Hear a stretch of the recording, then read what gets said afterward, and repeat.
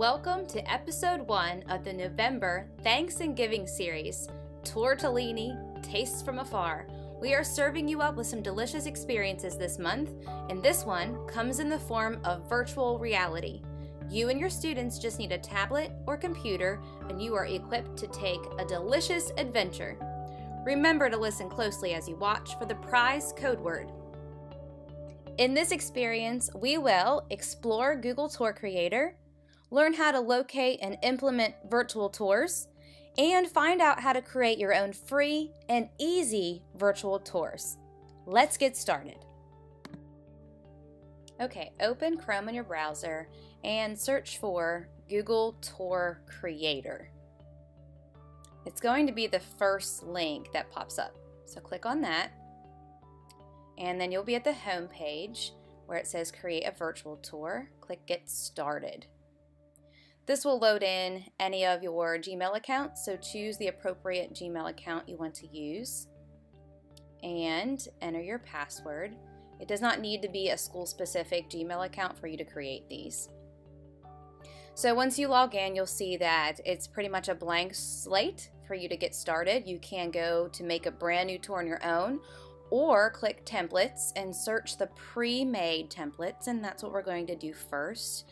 You can scroll through and look for any kind of engaging content, and for time purposes I'm going to choose the solar system. And so it's going to copy that template for me as a teacher to look at and review. And as you can see, I can click in and type and edit this content. I'm not viewing this live and published. We're going to do that after we review the content and make sure it entails all the pages, all the necessary content that you're teaching. So I'm going to go through and look at each virtual tour page and make sure that the content is relevant to what I'm teaching. So as you can see, this is just on a regular laptop. I'm taking 2 fingers and scrolling around and looking at this virtual interactive solar system environment that my students will get to see. Already done for me, preloaded with informational spots. That's what these little eyes are, with content embedded and already typed in. So if I click on one of those, it's going to take me to where that content is typed in, and I can read that and determine if that content is teaching my objectives, or I could type in there and edit it a little bit, take some content out, and make sure that it's teaching exactly what I want my students to know as they're exploring, this virtual solar system environment. So I'm just double checking each one of those, and if I want to keep it exactly what it says, I don't need to do much of anything except for to just check it out. And then I can navigate to each other individual page and experience it first before my students do.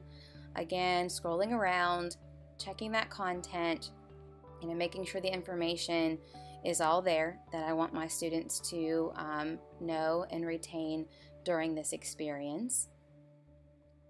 And then once I do that, I would like to make sure I go through to all pages. This is loading just a little bit slow for me. Here we go. There's the next page. And we've got information here on the formation of the solar system, making sure that this is teaching the content that I want. Again, more additional information on the next page of the solar system formation, part 2, giving more details, more informational spots. I can also add informational spots, but I'll show you that later when we create our own tour. And then this is the final and last page of, again, all the planets, a little bit more information, last tidbits that I want them to see. So when I am ready, I like this, I'm going to publish it. Now I can choose whether I want this to be public or unlisted. My students will be able to see it either way, but I'm going to make it public for now. I'm going to click publish, and then once that tour is published and it's public, I can copy this link and I can paste it into my LMS, or I can just view it first to make sure everything looks good. I'm viewing as a student would see. I still have edit permissions because I'm logged in as the owner of this. That's why you see the edit button down below. Your students won't have those edit permissions once you share that link out. But you can see it loads up the very first page. It'll kind of float through, but you can take that and you can grab it and drag it around as well and look at it as if the students would be seeing it. You can see the hotspots are all there, the informational spots, and this is how it would pop up for your students also. They click on those, information pops right in for them to read and review. Next, just X out of that view screen and you're back at where you created your tour. Click Done, and then you can go back and your saved published tour will be here on your page, and you can look up more templates, and we are going to do just that. We're going to look for another template to add that has some different features that this one didn't have. Let's go ahead to do the Great Wall of China. This is an excellent example of what we're looking for. So again, this is pre-made. You would go through each page, but for time purposes, let's just go to the first page, and this is the feature I want you to see. The narration feature, which is a voiceover of this scene. You can see there's a play button. The long fortress. The walls stretch out before you, rolling down into valleys, climbing steeply up mountains, like the spine of a sleeping dragon. And your students will have access to that sound as well. So these informational spots. Something you come to realize as you survey the wall and the surrounding countryside is that the wall is not continuous. Rather, it is a network of sections. You are A lot of them have voiceovers for your students who might have trouble reading or just for engagement purposes. So if you click on one of those informational spots, you'll see there's a picture and a person with like a voice sound kind of symbol to it. So that's where you're going to add informational narration. You can't narrate right within Tour Creator, but you can record yourself and as an MP3 and then select that audio file and drop it in. But we're going to do that in our next section of this tutorial for time purposes again. And so let's go out back into our templates, and then we'll go right back into our landing page again, and this is where we're going to now begin to learn how to create our very own blank slate tour.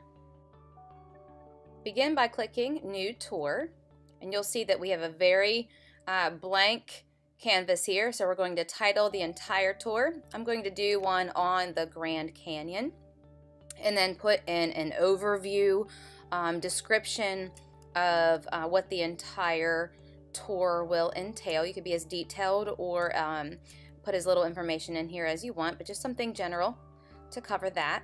And then you can select a category for your tour, so maybe by subject. I'm going to select places and scenes. And then you can add a cover photo if this is necessary. So select an image. I've already done that. I've saved one to my desktop on the Grand Canyon, and click open, and that will be the cover of your tour. Now you are ready to create the scenes in your tour. This will bring up a map that you can search for already preloaded 360 videos for any place or location. So I'm typing in the Grand Canyon and I see the first listing here. I can view this 360 preloaded photo to see if this is something that meets my criteria for what I'd like my students to see. So once I'm done viewing that and I deem it appropriate for my lesson, I can click Add Scene, and this will add it to my virtual tour. Again, I'm going to name this specific scene, so based on what that image is about, talking about hiking in the Grand Canyon. Give this scene a description, an overview description, maybe not so much informational content, but again, you can write up to the limit of characters. And then this is where I want to add my informational points, my points of interest, so I can move those to the locations that fit what I want to explain to my students, and again, list a title for those points. And this is where you really want to get your content in there. You know, what is it that you want your students to learn about in each different point of interest? As you saw in the solar system, I'm going to just type in something here quickly in general so that you can get the idea. And again, down below is where you could add a picture or a voiceover, but I'm just adding content for this purpose. And I would like to add another point of interest as well. So I just click the plus, and again, grab that point of interest and place it where you want it to be for your students to click on. Give that point of interest a title, and you know, just an overview title, and then again some more descriptive information, so when they click it and get up close to that spot or look into that location, they have your content already in there.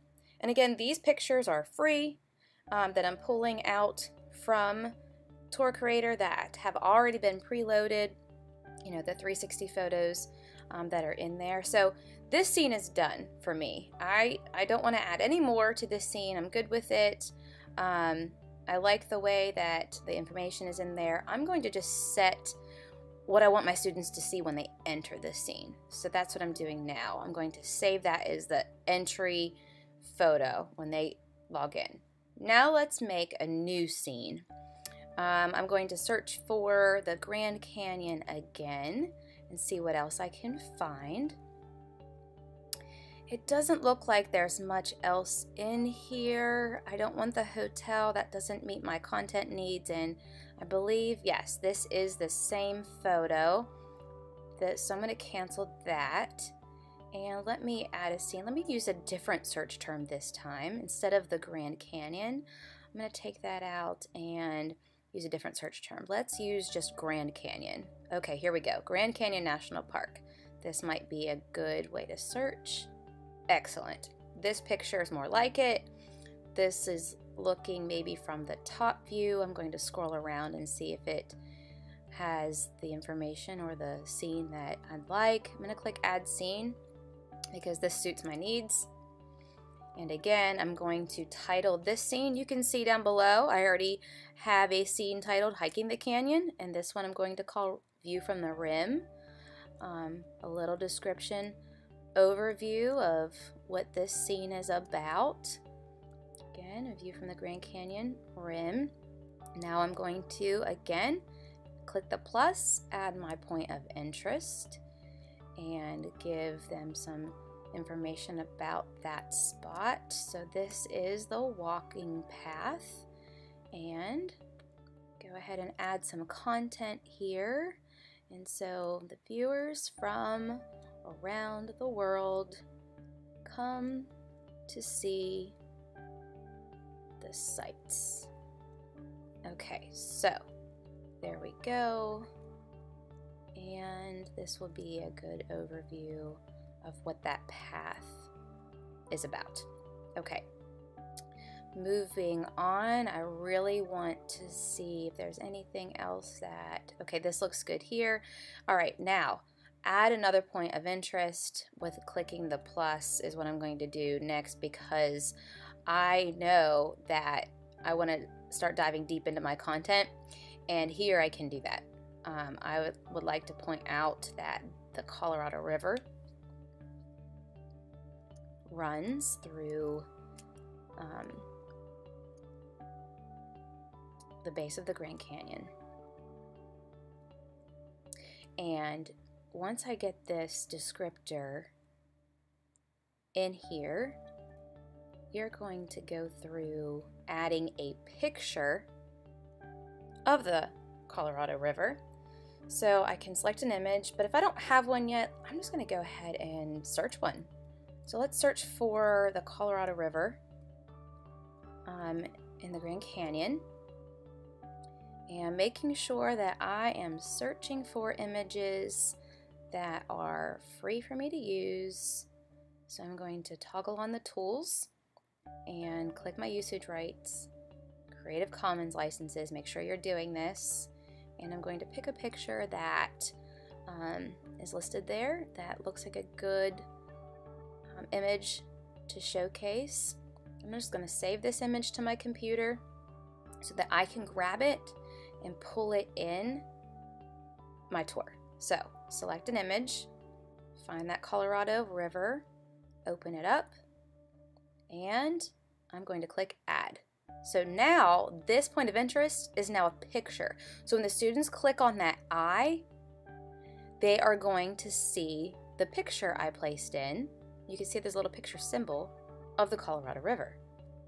So it gives them like a detailed dive in, up close and personal view, a little bit more when you add a picture to kind of zoom in. Now this add audio here, add ambient audio, this is going to be to layer a sound over the entire scene. So when the students walk into this scene, it's going to have maybe some background sound. But what I want to do is add sound over my Colorado River. So I'm going to click that add narration button with the person, and then I'm going to select an audio file from my computer, which I've already pre-downloaded the sound of a flowing river. So I'm going to click open and add. Let's test that out.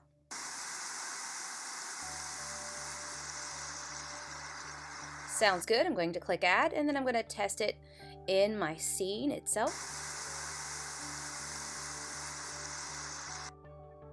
And as you can see, the students will hear that.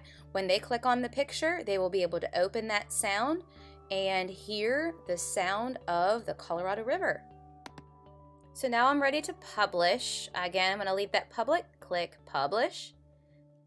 And I'm going to be able to take that link and paste it in my LMS. And I can view the tour again as a student. So once that tour loads, I can navigate it and check out the points of interest and information just like the students would be able to when they are live in your tour. And go to the next scene, look at that as well. Test out to make sure all of my points of interest are working, and be sure to see each piece of information.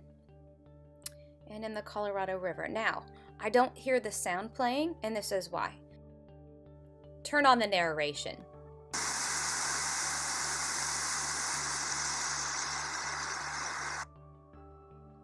And now you can hear the Colorado River, which on your end probably sounds a lot like white noise, but that feature is in the gear to turn on and off narration, and each student has that ability. So let's go out of this and click done. We've already published our tour, and we'll go back into our homepage where we have our 2 published tours and our draft of the Great Wall of China. Your code word for this session is tortellini, spelled with T-O-U-R. So now that you've taken a look at how to search and implement pre-created tours and make your own tours from scratch, here are some extra tasty tips and tricks. Why not use Google Tour Creator as a way to grab your students' attention and introduce a new unit? Or, instructionally, use only a 1-scene page tour to teach specific content of the day, and take it a step further and redefine your students' learning experiences. Have them create their own tours as a culminating project. Using Google Tour Creator is an exciting, engaging, and educational way to immerse your students in the content you're teaching, even at a distance. Don't forget, when you're done watching, to fill out the prize form for entry. Fill out the form in the informational section of this video by Thursday, 11/12 at 7 p.m. and winners will be drawn at random and announced via our Twitter and Facebook. Thank you from GEG, West Virginia. Don't forget to connect with us on Twitter and Facebook. Stay tuned for episode 2 next Monday, 11/16.